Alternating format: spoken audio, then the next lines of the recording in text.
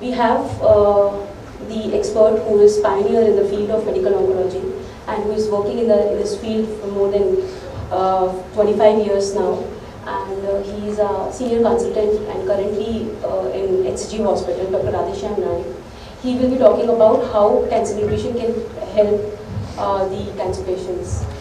We have the founder and CEO of the company, Mr. Rattan Chattopadhyay. He will be talking about that how Esperer BioResearch, what is our vision and what is our mission, how cancer nutrition we are taking forward globally.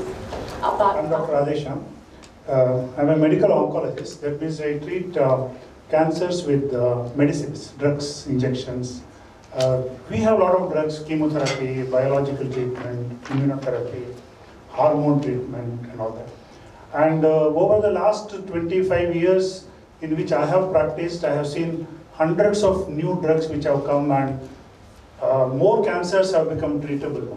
More cancers we can shrink, we can make their life better. I still remember some of these cancers, patients used to live for less than 6 months. And now with all these advances, patients are living maybe for 5 years, 6 years. Some of them getting cured. Our cure rates have increased.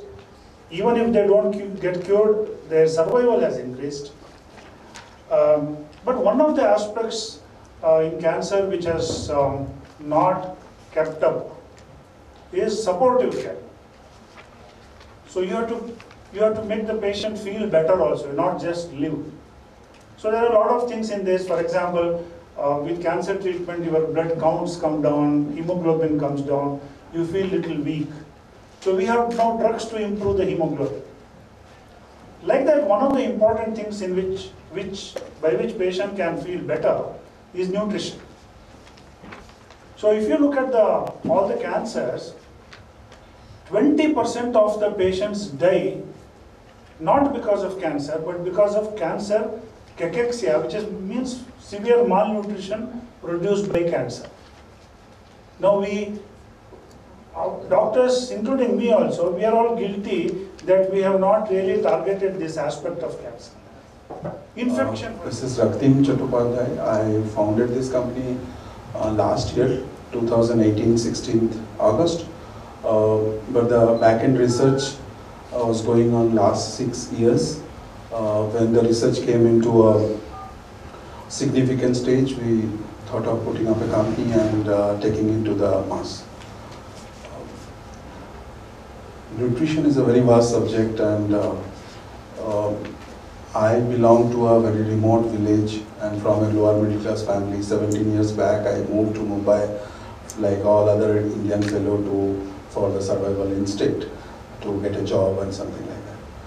So since then, I have been working in oncology space in different companies, and I have got an opportunity to interact with oncologists, patients, attendants, hospital management, pharma companies, research companies, all those different stakeholders of the cancer ecosystem. I am fortunate to meet them. So end of the day, we found that nutrition plays a big role in Indian context.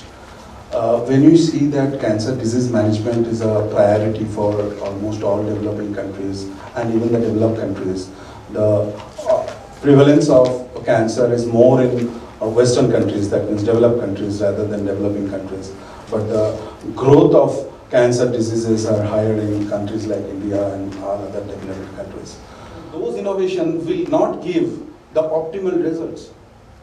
So from there we are coming with a concept that let us, we are working closely with the concept of developing a nutritional therapy process for cancer patients, which we are in a talk with the government to getting it endorsed. At the same time, we have come with the research that we have done that during the several different stages of the cancer, the nutritional status changes. Like when the person gets detected with the cancer, till the time he starts the therapy, the cell biology as per the cell biology of the patients, the nutritional requirements are different. So in a normal case, when a patient is taken to the operation theater, he has been taken certain measures, certain thing has been taken care. So we call it the preconditioning. It is happening in the, it is a mandatory for some of the chemotherapy drugs also.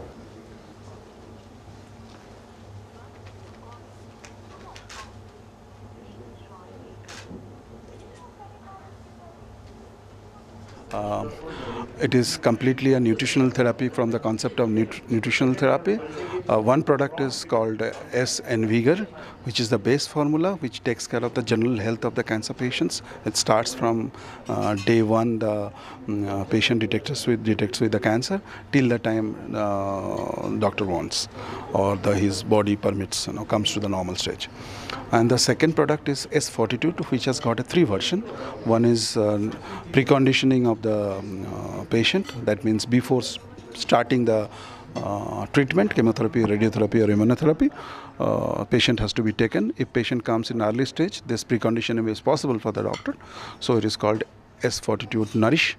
And then is Es Fortitude Protect, which is during the therapy, so it takes care of the whatever the nutritional changes or lack happens during the therapy, it takes care. So it complements the main therapy. So the drug used during the main therapy has been it gives the optimal efficacy of the drugs. And Es Fortitude recovery, which is after the treatment stops, this patient has to continue at least for 6 to 9 months.